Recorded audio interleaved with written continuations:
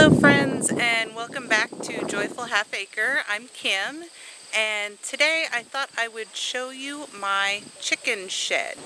We call it that because a 4x8 section of it is the chicken coop part, and then it's got a 8x8 part of it that is just a shed, holds all my junk. So I will show you the outside of it and then tell you how we made it for $200. It was very cheap. So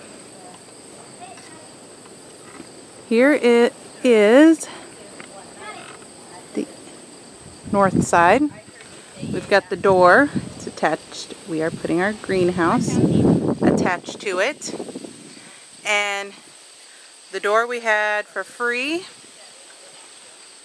Not even sure where that came from, but I know we didn't pay for it. The shed itself is a shipping crate. It was 2 shipping crates. A cousin of mine had worked somewhere and got it for us for free. We just had to go pick it up. So the base of it is just 4x4s, like railroad tiles, along underneath of it, and it's just sitting on top of the ground. And then we never did quite finish it. We need to put trim on it. That is on my list of to-dos, but hasn't been done yet.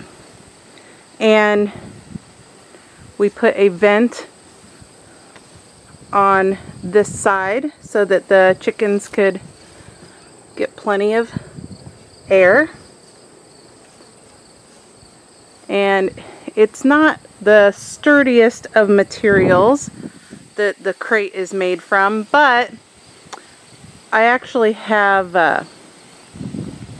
leftover siding from the house that I am going to side this, and then it will be fine, because structurally it's good, it's just doesn't look that nice, and we need to put the trim.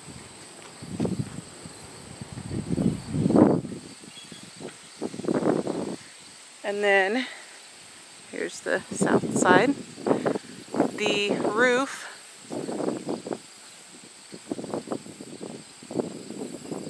we got the shingles for free, most of them. We did have to buy 1 bundle of shingles. The only thing we had to purchase for the entire thing was the 1 bundle of shingles for the roof, screws, and 3 4x8 sheets for the base of it inside. This here, I'll show you, it's just a little box we made. We actually at one point had the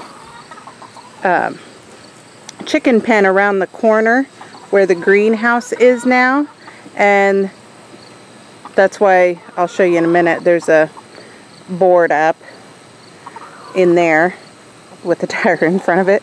But we built this so that when it snows in the winter, it kind of blocked the snow from going right into the coop, and it really did help. So I'll go back around and show you the side with the greenhouse attached. This side, once we're done with the greenhouse, I'm going to paint this wall. And see, there's where the door used to be for the chicken pen. And we'll get that closed up better once we get this done. It's kind of a work in progress right now. Alright. Then the inside I will show you in a moment. But first, I need to clean the shed. It is really bad. I have not been in here to clean for a little while. We actually started this spring, but I didn't finish. So I'm going to start that, and then I will show you the inside.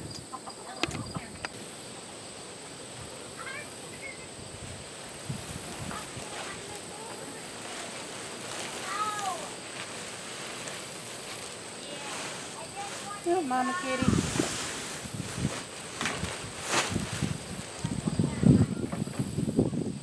Okay, I've got 3 huge bags in here of hay that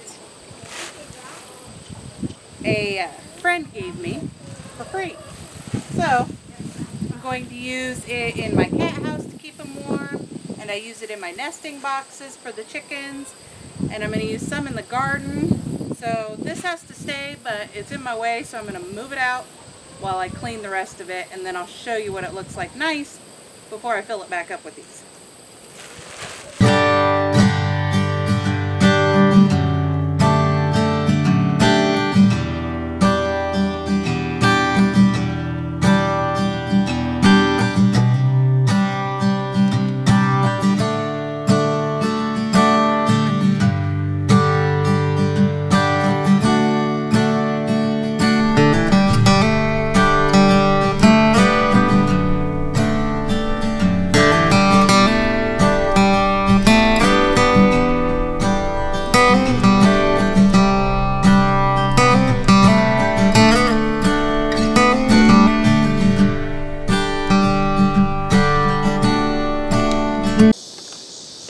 And we're done cleaning the chicken shed. I am so excited.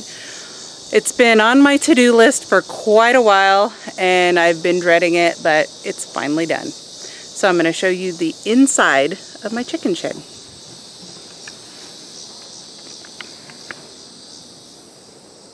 Alright, here is, on this wall, we've got my tools, my shovels and hose. This is some corn I'm drying out to use for decoration. I looked online and it said to hang it upside down in a bundle and that it will dry to be used. So hopefully that's true. Last year I just tried to just let it dry in the garden, just standing up, and then chop it off, and yeah, that didn't work at all. So we're trying it the right way this year. So that's what's on that wall. And then on this side, we've got, I'll come this way so that you guys can see. That's where I've got my tomato cages, which really don't work well for tomatoes. I think next year I think I'm going to try using them maybe for my peppers, because we are so windy out here that I think those will help keep the peppers up, because they do nothing for tomatoes. Then I got some fencing that I'm sure I'll find a use for, and my tiller and my weed eater, and the hay that my friend so graciously gave me, and some chicken food and some hardware cloth. And so that's what's in my shed. And then this is the chicken pen part. There's up top. Yes, we have to have the chicken wire up there, not for the birds, but to keep, see that side over there? We actually had a coon or something get in here and go through there once. Yeah, killed my chickens. So that was because we accidentally left the shed door open, but still, we got to keep them protected. And looks like my son needs to do his chore and feed them, but there's our boxes, and oh, we got one girl in there laying now. It's just a homemade chicken shed, chicken coop from Free Materials. The only thing we had to buy, like I said, was the screws, one bundle of shingles, and this plywood on the floor. We had to buy 3 pieces. So that's it. The rest is all free. And see, there's the nice ventilation that they get from their window, and that's how they get out to their pen. This used to be the door for their pen, but we have it closed off now, so when we move the pen. So alright, that is our chicken shed.